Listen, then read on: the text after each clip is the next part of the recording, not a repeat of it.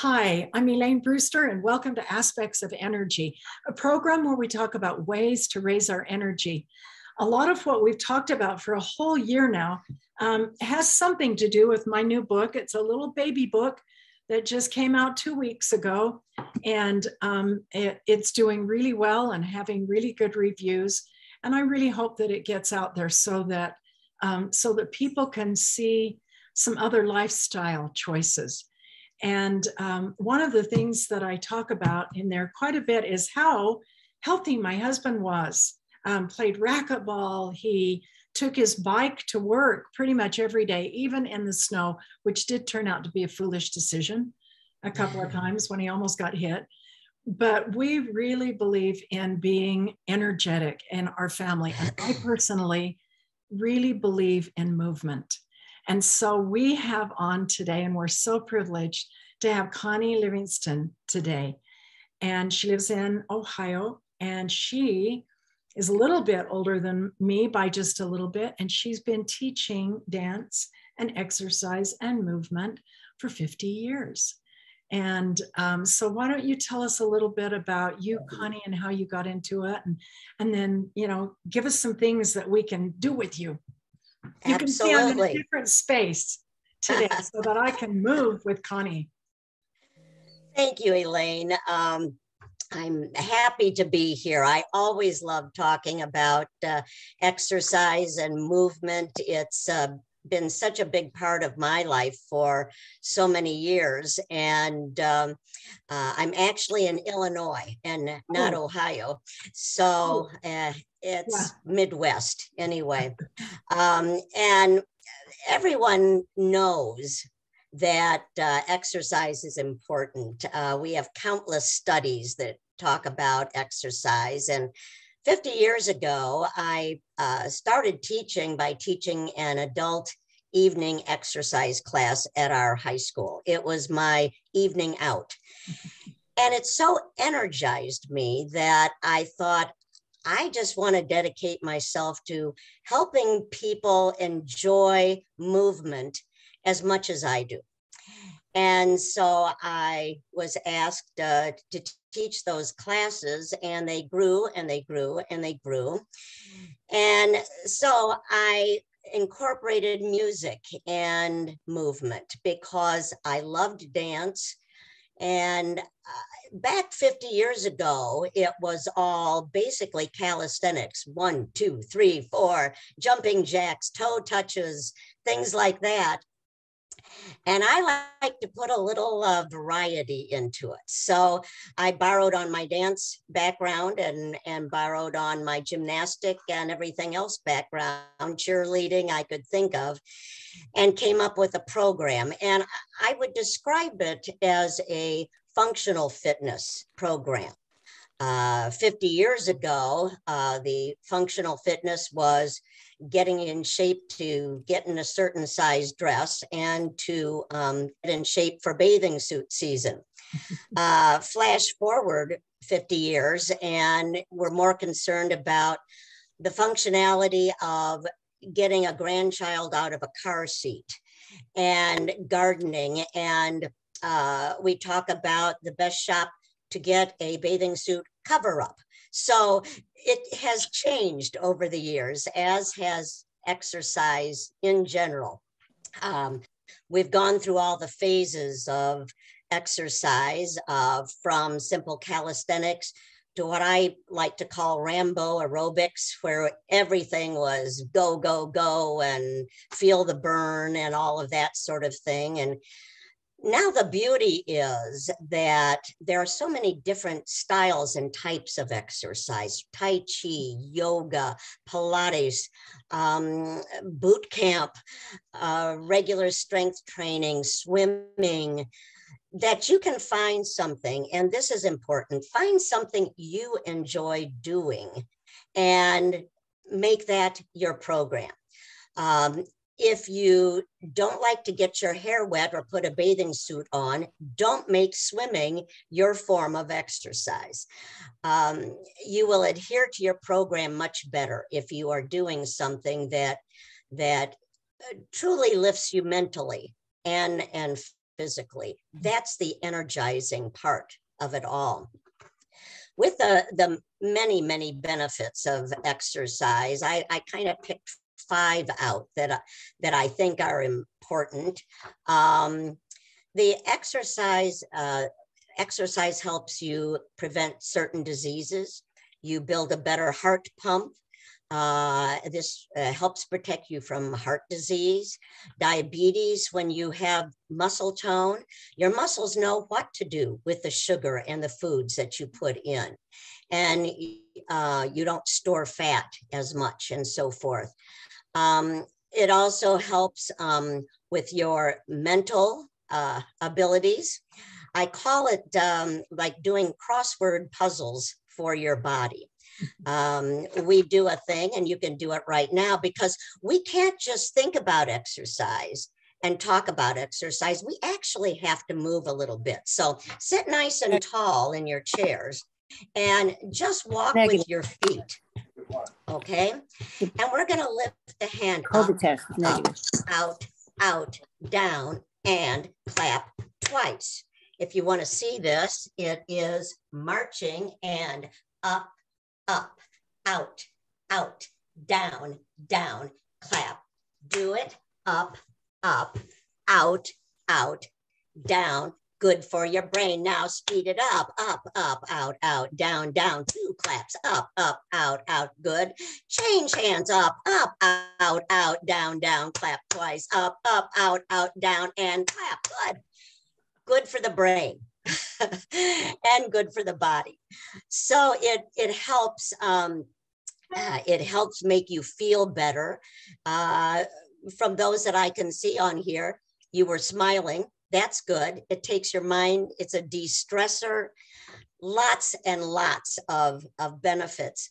A fall is a game changer when no matter what age you are. And by exercising and improving your balance and your strength, you really will help better your balance and coordination. And there are simple exercises you can do for better balance. And I like to work exercise into my daily routine almost organically. In other words, I don't have time to spend an hour and a half in a gym. I want to try to sneak exercise in where I can. One of the very best exercises you can do for balance is simply holding a countertop or a chair and raising your heels. Looks like this. You're going to stand and just lift up, lift up.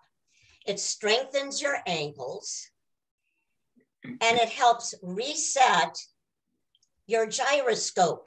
That little, you remember a gyroscope? You would spin it and send it down a string and up and down.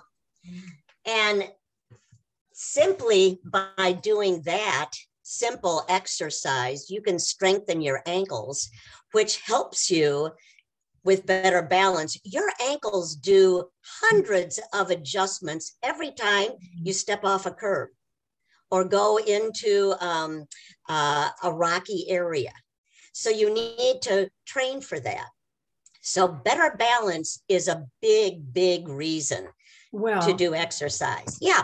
And a man who is in charge of a whole health system of a church that I know said that seniors would do a lot better if they would, in addition to that, if they would practice just standing on one leg for 30 seconds, then stand on the other for 30 seconds. He said if they had better balance, there would be less falling, less hips breaking. I was just going to mention that. I call it standing on the rocking ship. And you stand on one foot, you load that foot, you shift it over to the other foot. People often will stand on one foot while they brush their teeth or do something like that. Find ways that you can integrate exercise, strength training into your daily work. One of the big benefits of an exercise program, whether it's a walking program or an exercise class or swimming class or anything like that, is the social engagement that you get. And in my classes, we talk before class, and I have a time period in the middle of the class that I call club and activity news. And during that time, people will tell things that are going on with projects they're working on. We solve each other's problems. It's someone will say, who knows where I can buy a 1962 Pontiac, and someone will know the answer. I don't know how it happens, but it's just amazing. And we so need this connection, this time. It's 45 minutes during the day, or it's a half hour in a walking program or something like that. But it's this connection that you make with people that raises your mental attitude and raises your energy level. We've seen that quite a bit now from people being isolated in their homes, and your energy level just goes down, down, down with that. Improving cognitive function is another big plus for doing exercise. Being able to do sequential things and working from one exercise to the other is also good. So many benefits with exercise. And I like to train for things. And one of the things, if you're going on a vacation, that you can do is train for going on the vacation. And that means everybody is happier when you're on a vacation if you feel good, if you have energy. And perhaps you're going to a place where there's cobblestones or something that an irregular surface that you'd be walking on, multiple stairs to climb. I start people out, I call it fit to travel. I start people out about 6 weeks ahead of their destination and start working with different ways that they can strength train for that vacation. Besides, you can eat more of the wonderful cuisine wherever you're going too. So that's a little side plus. But if you're going on a vacation, you can stick a couple of simple things in your suitcase that don't take up a lot of room that can give you a whole workout. 2 paper plates, okay? And a piece of tubing. This is elastic tubing, variable resistance. Okay, you take the plates and you put them on the ground. I'll get back about here. And you step on the plates. And now you have your own homemade Nordic track right in the room, back and forth. You can open the hip around and back, and open the hip around and back, outer thigh, inner thigh, outer thigh, inner thigh. They're wonderful for just something like that. 2 paper plates. The tubing, the variable resistance, you can take and you can do bicep curls. Now, variable resistance is different than using a weight. Variable resistance is easy, and then it gets harder at the top and then back down again. So it strengthens your muscle a little differently than a weight. A weight, if Elaine wants to lift a weight, it's 5 pounds here, it's 5 pounds here, it's 5 pounds here, all the way up and down. And your body gets very used to working at a certain level or load. So, for instance, if you're trying to increase your strength, you need to change things. I change my routines every 2 weeks because That keeps them fresh, the music fresh, everything else fresh. And it targets muscles so that they continually get stronger and stronger. So for instance, if you're doing an overhead press, just a lift up and down like that, your body, if that's all you ever did, would get very used to lifting that amount of weight up and down. It would know, it's so efficient. It would know exactly how much energy it would need to expend to accomplish that lift. But you can change it by simply up, down, down, down, up, down, down, down, up. And that changes the energy for the muscle. And it helps make it stronger. So changing tempo or changing direction, this is eccentric contraction coming down like that, is one way to change it. So you don't have to keep getting a 5-pound weight, a 6-pound weight, a 10-pound weight. It allows you to use the same amount of weight, but change it with different effort. So that's one thing that you can use with that. I like the variable resistance. It works the muscle a little differently. It is easy to pack in a suitcase and take with you. And it's just another variety, different way to work and work out. So there's all sorts of different things. You give 2 paper plates to your 4-year-old grandson and tell him to ice skate around the room, they're in heaven. And so I like to make exercise a family affair, a family event. You're the models. You're the role models right now. They're watching you to see what they're going to be like when they are a little bit older. And so it's important that you give them good heart healthy habits. And so paper plates are great for that. I taught a class for the school systems in the Chicago area when they were cutting down on having gym teachers. But the teachers needed a break. The children needed that physical activity. I took paper plates. They could stand right next to their desk. And we did all of our skiing and all of that. And I took the tubing and they did their exercise. In 5 or 6 minutes, they were working out. And so again, you don't have to have a big, expensive gym in your house. You can utilize a lot of things that way.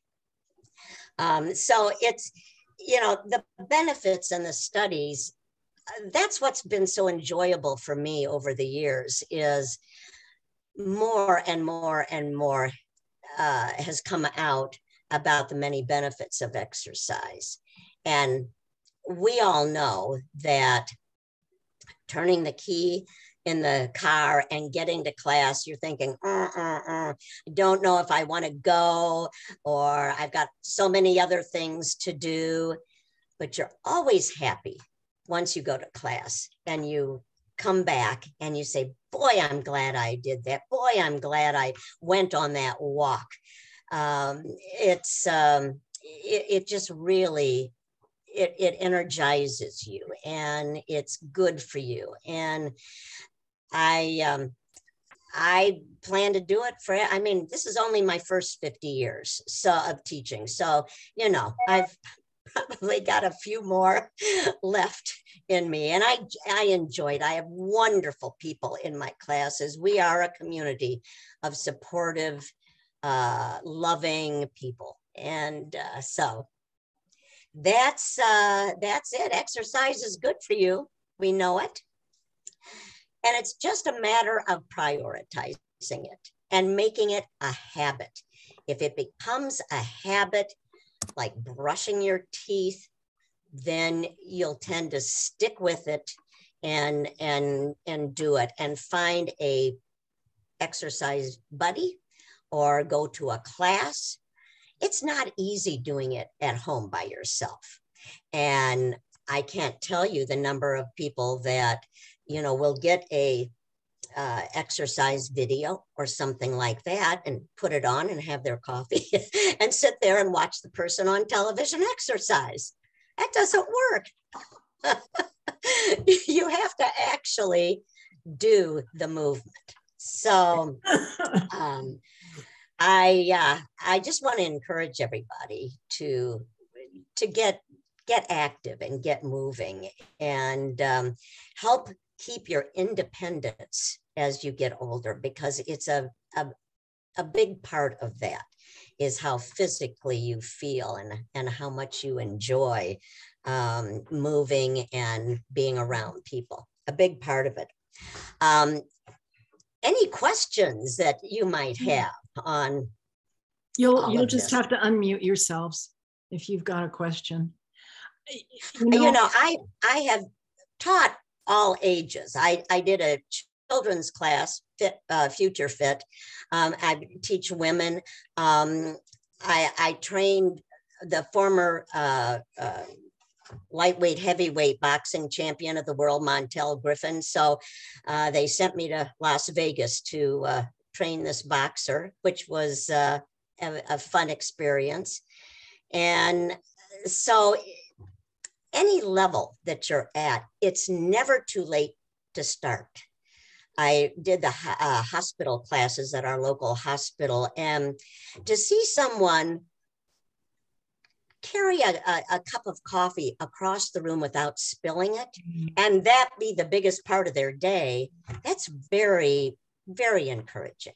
So any age, any time, it's never too late.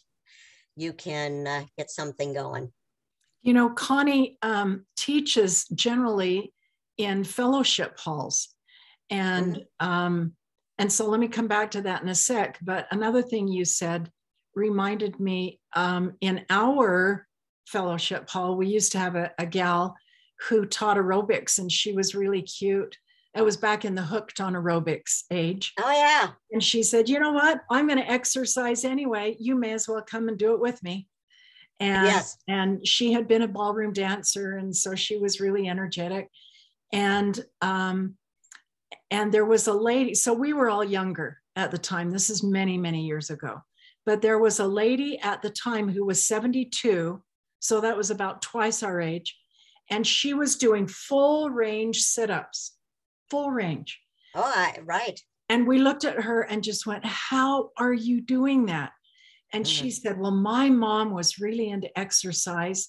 And so I started exercising with her when I was about 10 because it was fun, because she was doing it with someone else. And she said, I just never quit. That's the key. Don't quit.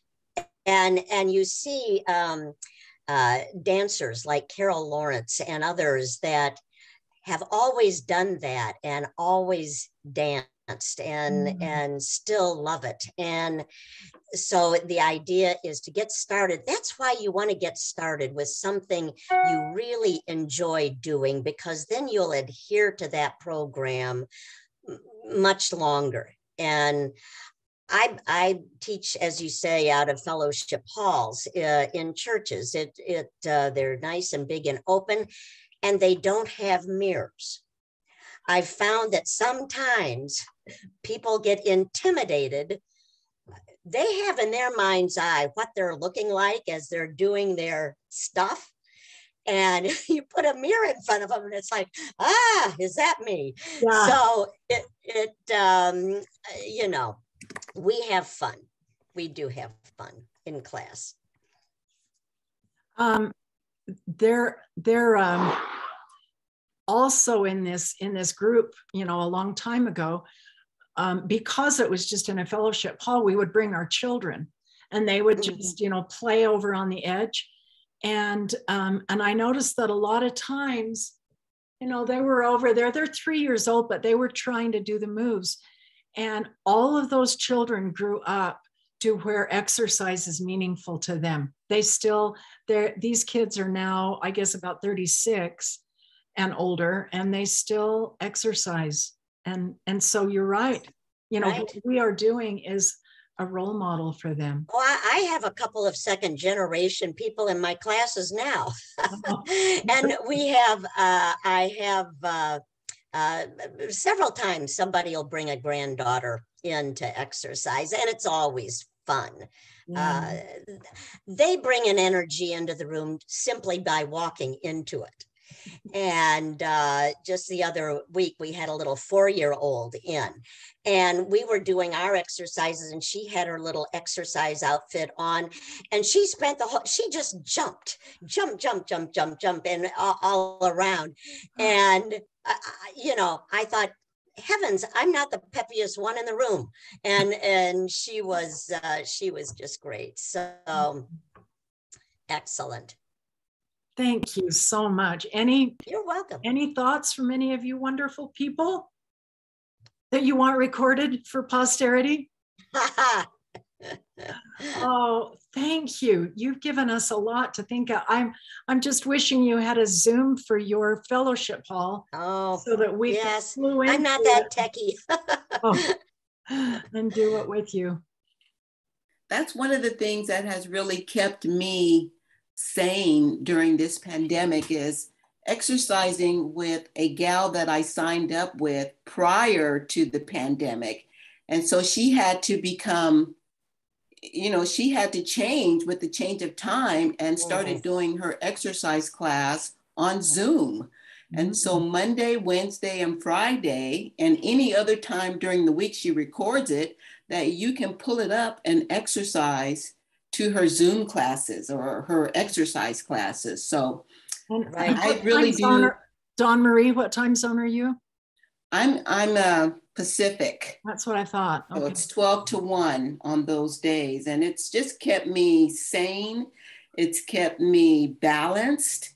It's kept me mindful of all the sitting that I'm doing and watching what I'm eating. And so if I don't do that, then to just get up and move, like you said, Connie, I get up and go walking just to get a little form of exercise in and get out and commune with nature. So thank you so much for your tips today. Thank you. Well, you know, general good health is a three-legged stool. It's exercise on one leg, it's nutrition, because you can out-eat any exercise program very quickly.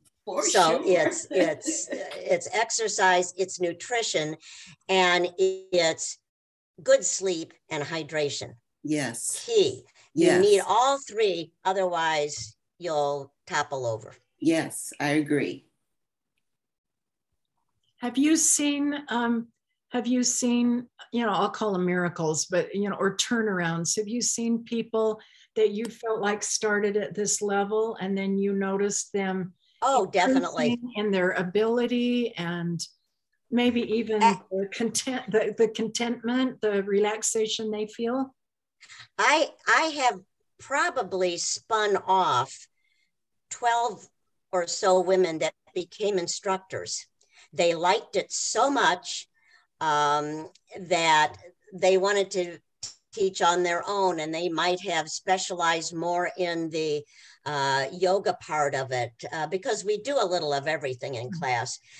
So a lot of people, I call it getting turned on to exercise. Absolutely. And one time we were doing, you know, sit-ups, and there was a woman in class and she screamed, and I thought, oh no, what happened? And she said, that's the first time in my life I have ever done a full sit-up. Even in high school, she said I couldn't do that. So, you know, we all cheered. And she had a community there to cheer for her. Absolutely. Wow. I don't think I realized there were so many benefits. Thank you for delineating those for us also and giving us some great ideas. Oh, thank you, Connie. You're welcome. Oh, I'm happy to do it. Wow. Did you know that that frowning takes more muscles than smiling. And I know, so I have heard that. Smiling is just a wonderful thing to do to end our program today, to encourage all of that goodness that goes through our whole being.